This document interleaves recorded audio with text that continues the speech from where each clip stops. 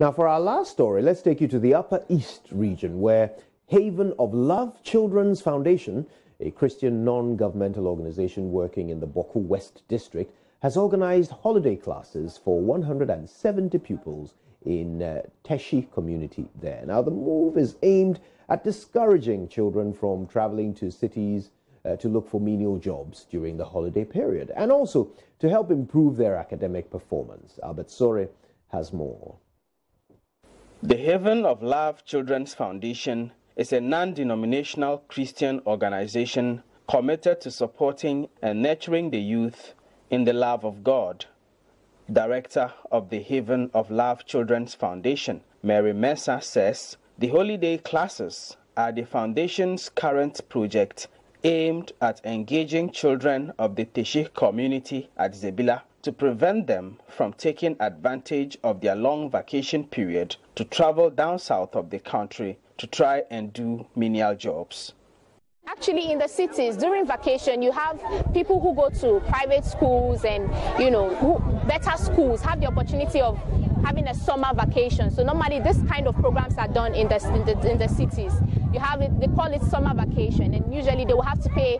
Some of them have to pay large sums of money to come back to school and get extra education. So this would actually go a long way in keeping the children from loitering about and going into all sorts of dangerous activities out there. And they will be motivated to want to come back to school, so that they don't just see, actually, that is another purpose of the camp. They don't just see school as an abstract thing or something that they are forced to go to. The aim is to make them see school, that school can be fun, education can be fun, and there's so much out there that they can learn from what they are doing here. So some of the children who took part in the holiday classes spoke to Joy News. This 3 days book camp will help me, like the reading books they give us.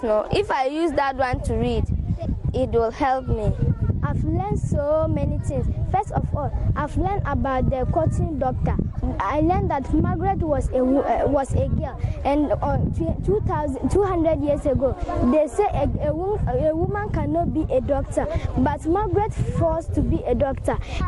I always farm a lot and does not get time to read, and I'm happy of getting this book camp, and I pray that may God let it come again.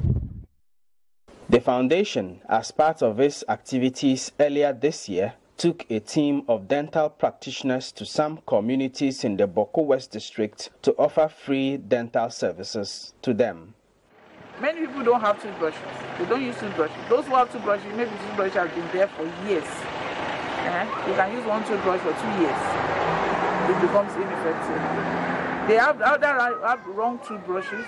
Some are using very hard toothbrushes.